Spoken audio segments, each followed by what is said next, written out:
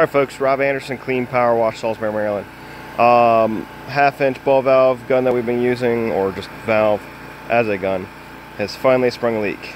This thing has been on our rig for probably 6 months. It's a $3 or $4 piece. It is actually to the point where it would twist all the way, go 360 if need be.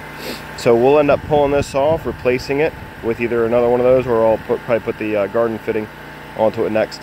But definitely get my money's worth out of it, and it's nice and easy to replace, so highly recommend that. And you just get your adapters up here.